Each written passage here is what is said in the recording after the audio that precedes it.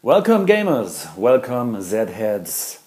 My name is Linus and this is the first video of a series of videos I'm planning to make for Dawn of the Zeds 3rd edition. This will be tutorial videos starting with the easy run through the components and then follow the level system of the rulebook, starting with some basic levels where you can play the first basic game and then building up with some more videos until you can play the full game with all rules and everything that belongs to it. A quick note before I start. At the moment of shooting, the game is not released. It's on Kickstarter. So whenever you watch this, these are all prototype components. This is a prototype, a paper map, which will be, of course, mounted. And all the counters, all the cards you see, everything is prototype. The graphics and the artwork is already very pretty, so I think they're like 95% done. But you know, it'll still be half a year or so till this will be published, or some month. And there can always be changes, so keep this in mind when watching this. There might be some differences to your copy of the game, depending on when you watch this video. Okay, the first video I want to walk you through all the components, the maps, the cards, the counters. There are lots of counters, and just give you a quick overview and already explain some basic functions. So please don't skip it, you need this later on. And we start with the board. Actually, if you're not familiar with Zeds, this game is about a town called Farmingdale, where a disease just spread out, turning people into zombie-like creatures called Zeds. And they will approach the town center through different tracks, and you have to defend the town center and try to clean up chaos. It's kind of a tower defense, but not in the usual way that you just stand in here, try to defend, but you have to go outwards, you have to clean up some chaos, you have to forage for ammunition, and yeah, it's not just waiting for the Zeds. So what do we see here? This is the main map, one side of the main map. I'll show you the other side later. And what you see here is the town center of Farmingdale, of course, and 4 tracks. We have the forest track here, we have the suburbs track here, the mountain track here, and the highway track here. You'll notice that all tracks have spaces. You can move along, and of course the Zeds will move along. There are also so-called named spaces, so all spaces with names like St. Thomas here, Farm, the Mall Districts, Farmingdale, Beauville.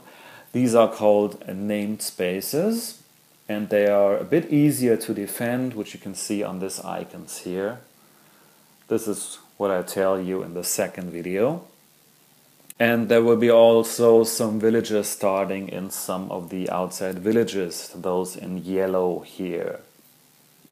The cards and game terms will often refer to specific tracks, which will be the forest track, and the forest track is, as I said, the full track including the town center. So the town center belongs to all tracks.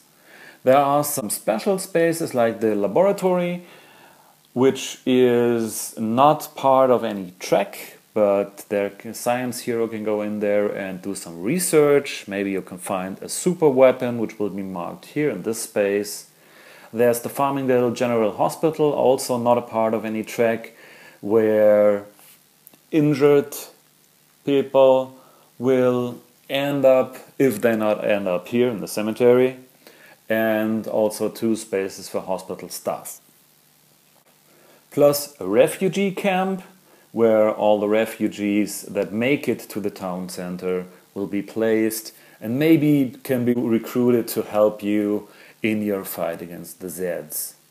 Your main goal is to defend the town center As soon as a Zeds unit enters the town center, you lose the game.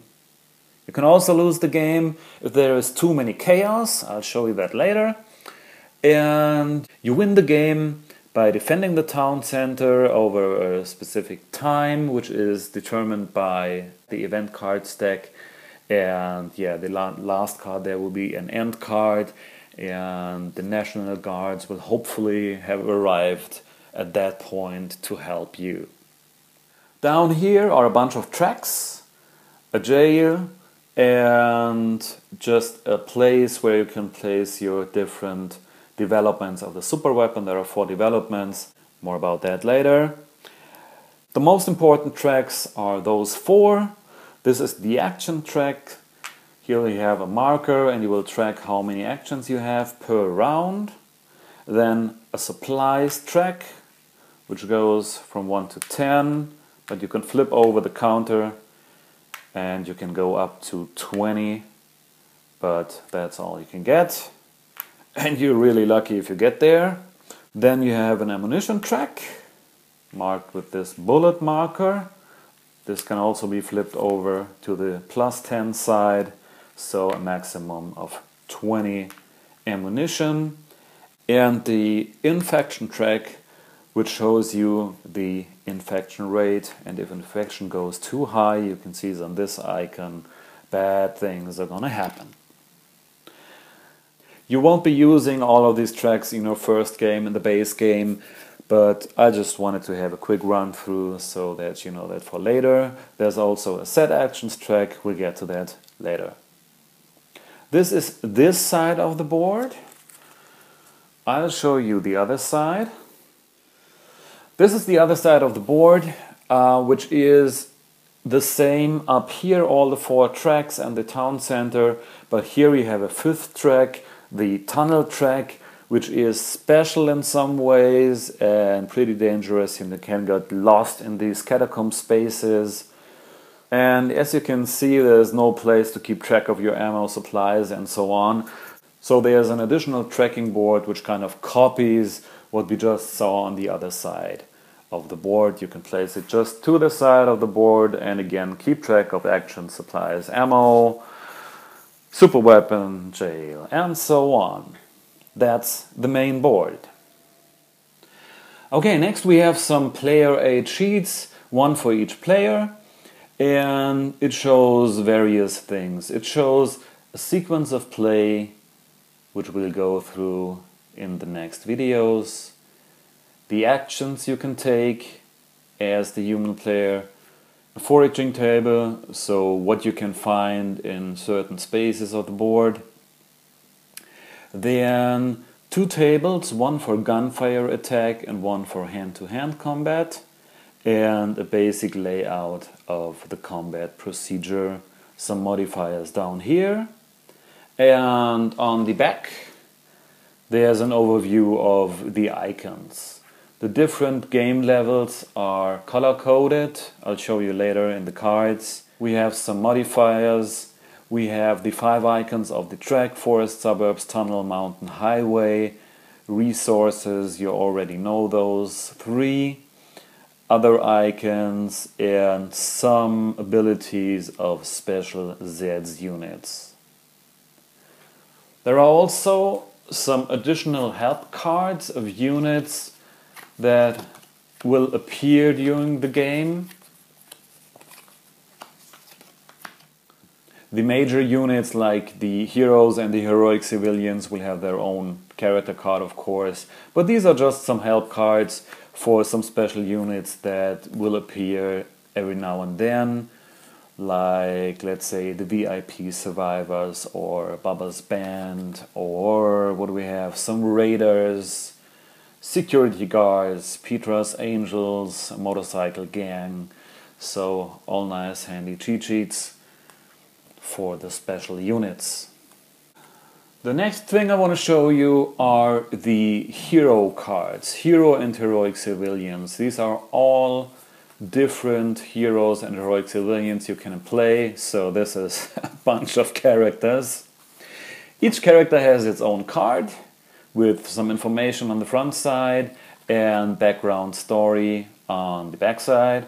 And it also shows the marker for the unit like this.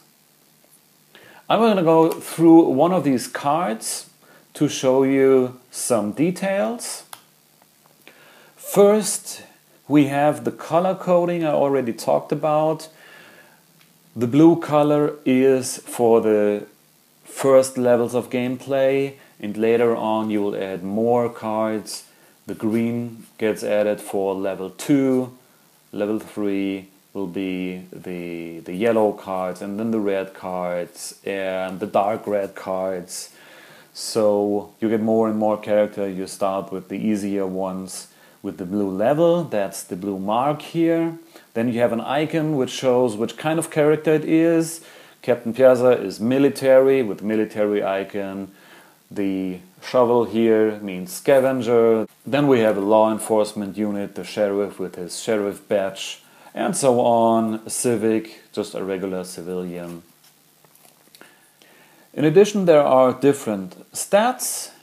The top left one is the unit strength on its healthy side, which is the front of the counter, 3. Once it takes enough wounds, it flips over to the weak side, and it's of course weaker, and that's the second number here, shows the weak side. This always corresponds with the token, the front and the back. Then we have movement. She can move 5 spaces, he can move 4 spaces. Most of the heroes can move 4. Pickles is a dog, he can move faster. And that's the movement value. And of course each character has a bunch of individual abilities explained below here. Then there are also some heroic civilians, which is a group of people like here, the Savior Corps. They have a different shaped counter and a bit of a different behavior. Usually they are weaker. You can see 2 strength on the strong side and 1 strength on the weak side. They are a bit slower, they have some abilities, and they are just right in between the heroes and the regular civilians. Regular civilians look like this, so without any logo. And there are no cards for the regular civilians because they're kind of always the same and don't have many special rules. But there's this handy dandy little reference card if you want to know about these guys. What you can see here on this card is a wound icon, the heart, an arrow, another wound icon, and a cross. And this means that the unit can take 1 wound. If it takes another wound, it's flipped over to its weak side. There it can take another wound, and if it then takes another wound, it's out of the game for now, either dead or in the hospital. And all this is also on the character tokens, the heart here and the cross here. Okay? That's the same with all characters, even with the Zeds. There are some villagers. These guys look like this. And they start in the villages you saw on the outsides on the track. And they will stay there defiantly until the first Zeds arrives there. And only then they will turn over and will turn into fleeing refugees, which hopefully with your help make it to the refugee camp you saw on the top right of the card. Now let's have a look at our enemies. Our enemies usually sleep inside this bag or in a cup or wherever and are drawn randomly, and those are the Zeds units. The Zeds units also have 2 sides. The counters are pretty similar. You have a strong side like 2, 4, 4, which is weak because they can go up to 9. Let's see if I can find a stronger one. 7, 6. Okay, that's more annoying. And they can flip over to the weak side just like the other units, but they can take more hits. You can see there are 2 hearts here, So they can take 2 hits on this side and the third hit will flip them over. Another 2 hits on this side and then the next hit, so the 6th hit in total will actually kill them again or finally. Usually they will start somewhere outside here and work their way into Farmingdale. And again, as soon as a Zeds unit arrives in the town center, you lose the game. But that's not enough, because we have some special Zeds unit. They will appear every now and then. They are a bit larger, of course, a bit stronger, and they have some special abilities. So this is what you saw on the back of the player aid. Here are the Super Zeds with their names and special abilities like the tough ability shown on this unit. And then we have another bunch of counters. I just sorted them in this box. The box does not come with the game, I'm pretty sure. And just to give you an overview, it's a lot of stuff, which is a lot of fun, of course. And I just wanted to show you some more of those, like the chaos markers. Zeds will leave chaos. Once a Zed enters one of those named spaces, it will leave a chaos marker.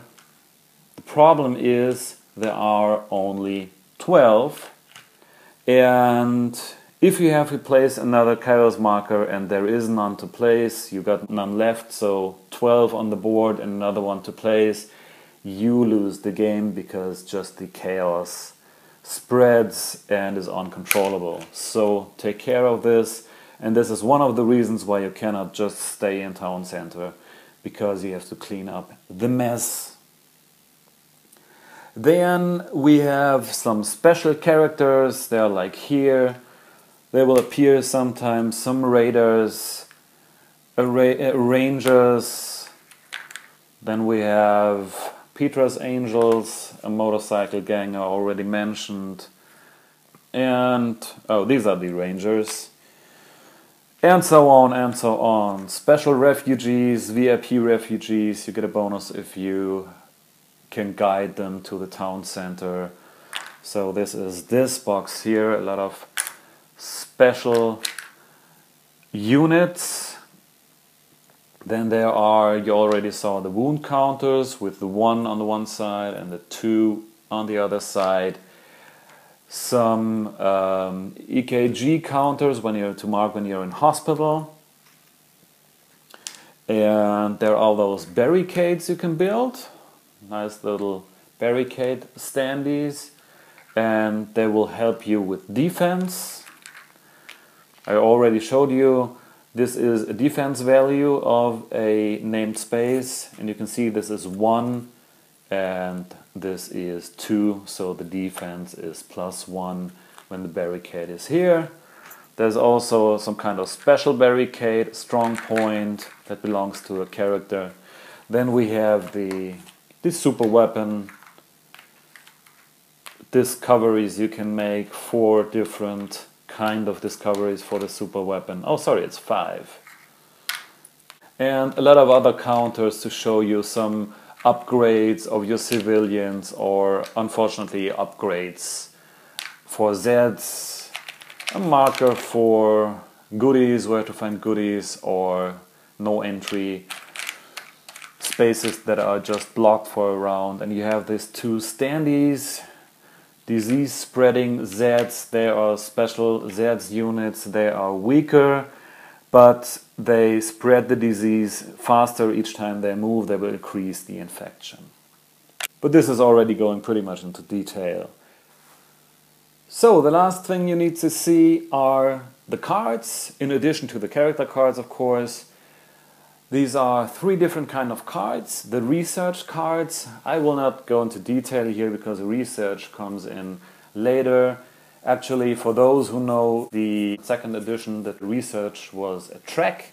Now it's a stack of cards, and when you successfully researched, you flip over the next card and you see what you get, what you achieved,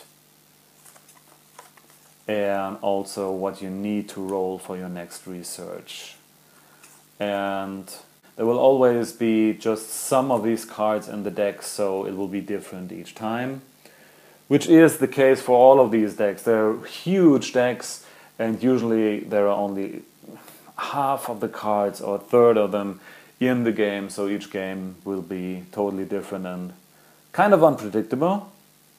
Next are fate cards, a bunch of fate cards, and you can see here they're also color-coded: blue, green, yellow, orange, and red, depending on the level you play. So we'll start with the blue level, the first introduction level, and every now and then you'll have to draw a card to see where something is happening.